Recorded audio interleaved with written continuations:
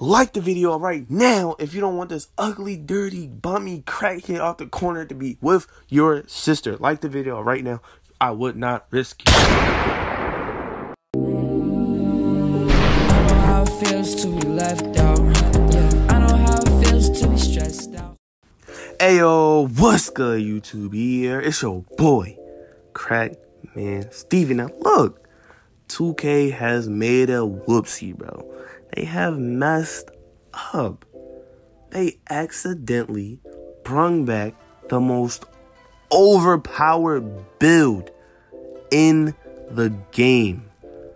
This is the most overpowered point guard build in the game. Whether you like it or not, this build will absolutely destroy every build in the game.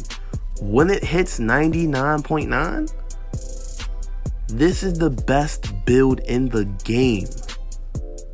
There is no build that can beat this one. Now y'all probably like, oh, he's talking about the shooting, partially finishing pie chart, or the finishing, partially shooting pie chart, or the other one. No, I am talking about the defensive slash playmaking pie chart, the two-way slashing playmaking pie chart. This build has literally just became the most overpowered build on NBA2K21. This is for next gen too. So if you're watching this build video on next gen, this is the most overpowered build in the game. This is the most overpowered build in the game. Nothing will beat this build. I'm telling y'all.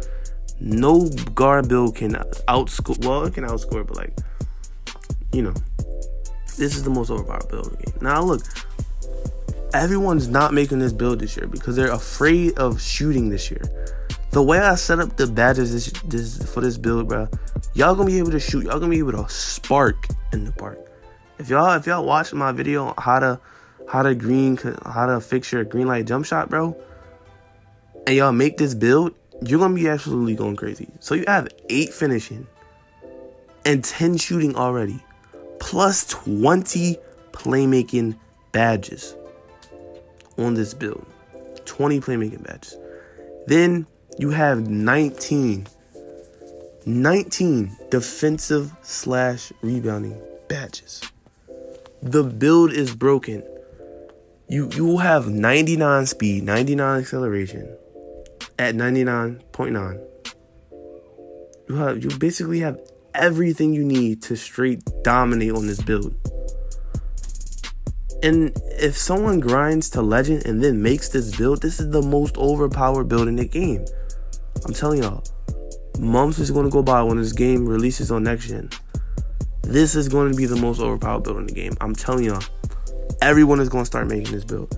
If y'all don't believe me, y'all can click off this video right now. I'm telling y'all, click off this video right now. Now, for body shape, y'all can go with build, burly, define, compact, anything y'all want to. But for me, I always go build.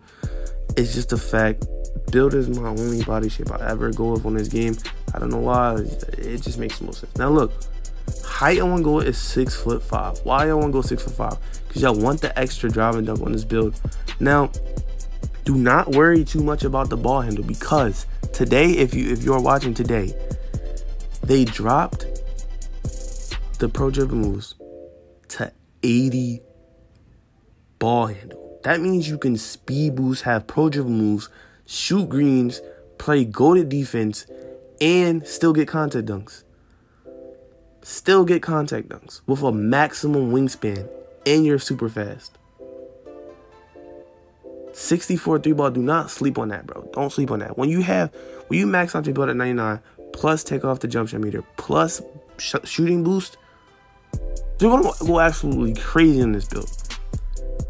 You're already super fast. You already have pro dribble moves. You can shoot greens, and you'll have contact dunks. The build is broken. Do not sleep on gold badges. Everyone's sleeping on gold shooting badges and stuff. Gold badges are crazy. In 2K20, all you needed was gold finishing badges to straight get contact dunks back to back to back. Now, Takeover, y'all can go with playmaking, but playmaking honestly sucks. If y'all want to just dot people all day in the corner and stuff, go with that. Y'all can go with lockdown, takeover, but me, in my opinion, if y'all want to be absolutely dominant at 99.9, go with the slash and takeover. It just makes the most sense. if y'all want to be straight dominant. Now, if y'all really think y'all gonna be shooting, if y'all really want to be shooting only on this build, go with the shotgun and take over. If y'all want to be hitting difficult shots in the mid-range area, because you're not gonna be hitting no fadeaway threes. I'm sorry, that's just the fact. You're not gonna be hitting no fade threes. Probably on takeover, but it's not really that. You know, I don't know why they compared this build to Stephen Curry. I have no idea why they compared this build to Stephen Curry, but Stephen Curry is the comparison on this build. John Wall and Baron Davis. I have no idea why this is a Stephen Curry comparison for this build, but if y'all want a bridge version of Stephen Curry, knockoff brand Stephen Curry, here you go. This is a Stephen Curry type build. I don't know how in the world that's possible, but this is a Stephen Curry type build. Anyway, we're going to be testing this build at 99. Now, if y'all pick the exact same finishing badges, shooting badges, playmaking badges, and defensive badges as me, y'all will go straight crazy in this build. Only 2 finishing badges y'all need, honestly, is contact finisher, gold, and slithery finisher, gold. When y'all hit 99.9, y'all be able to get contact on. So that means these 2 badges, you will be slamming and destroying everybody. Not you will be catching bodies back to back, bro. Everybody. Everyone. Now, if y'all don't want to run consistent finisher, y'all can throw on fancy footwork or relentless finisher, whatever y'all want to, but for me, I just throw it on relentless finisher. Y'all can put it on consistent finisher if y'all need that badge, but y'all don't technically need it. Y'all can put it on whatever y'all want. Now, for shooting badges, all y'all need is hot zone hunter and range extender and flexible release. If y'all don't know how to time y'all jump shot, flexible release plus no meter on plus jump shot boost, you're gonna be absolutely goated. Now, if y'all can time y'all jump shots and it's super easy, just put on green machine gold. You still be able to be crazy on this build. I'm not gonna lie, you'll still be able to go crazy on this build. If y'all can't time y'all jump shots, throw on flexible release. Even if y'all can time y'all jump shots and y'all just want to be safe about it, throw on flexible release. Because with a 64 3 ball, well, not 64, it's gonna be like 69 3 ball plus boost, y'all be going crazy on this build. I'm not gonna lie, y'all will be going crazy on this build, literally. Or y'all, if y'all can time y'all jump shots, just throw your last badge on green machine, and then put your last 1 badge on either Deadeye or flexible release or catch and shoot, whatever y'all want to. That's up to y'all. But like, literally, this is the most overpowered build in the game. This is a secret build now. Like, no one makes this build. I'm telling y'all, no one is gonna make this build. So if you're watching this video, bro, I suggest you make this build and grind into 99. If you're on next gen, there might be female characters, so I don't know what to tell y'all. But anyway, for defensive and rebounding badges, bro, what y'all want to do is y'all want to max out y'all intimidator, max out clamps, and for the rest of the badges, y'all can just go crazy and put it on whatever y'all want. If y'all need rebound chaser for whatever reason, if y'all trying to get boys over people, put that badge on, but I won't recommend that to nobody. Y'all can do it however y'all want to. Y'all can set up y'all badges however y'all want to. Y'all don't have to copy exactly how I'm doing it, but this is how I'll play defense. Silver chasing artist, silver pickpocket, silver poker, not pickpocket, silver interceptor, silver pick dodger, silver pogo stick, gold rim protector. This is the most overpowered build in the game. You have Hall of Fame defensive badges. You can ISO, you can dunk on people, you can shoot if you have a good jump shot and you have boost on and you're no meter on.